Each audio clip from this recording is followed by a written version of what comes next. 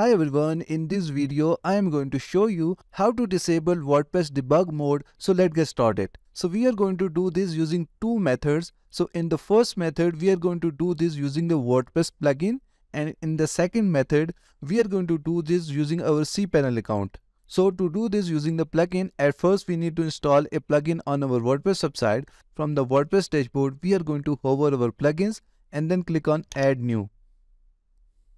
Here we are going to search for a plugin WP Debugging, and we are going to install and activate this first plugin.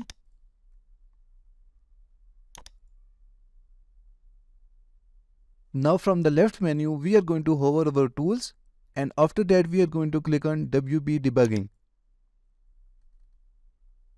Now we are going to scroll down. Now to disable the debug mode, we are going to uncheck this first checkbox, and after that we are going to check out this second checkbox, which is set WP debug display to false, and after that we are going to click on save changes.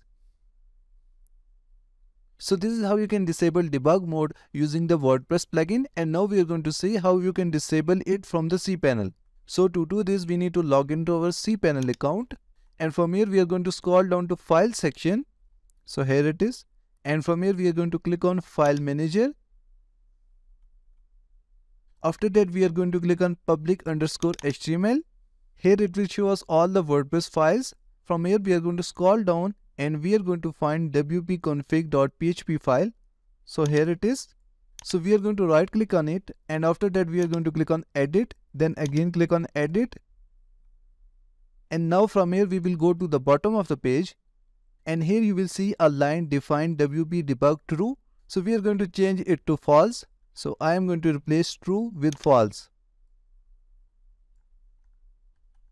And after that from the top I am going to click on save changes. So in this way debug mode will be disabled from our WordPress website. So this is how you can disable WordPress debug mode. Thank you so much for watching the video tutorial. Please like the video and subscribe to my channel.